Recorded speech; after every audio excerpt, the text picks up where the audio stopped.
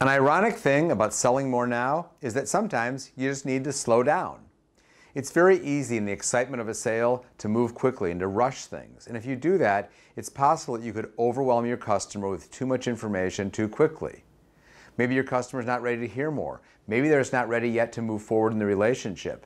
And if you rush things, you'll actually slow the sale down while you're trying to speed it up. So remember, be aware at all times how fast your customer's willing to move, how much information they're ready to absorb, and if you slow down, you'll actually sell more now.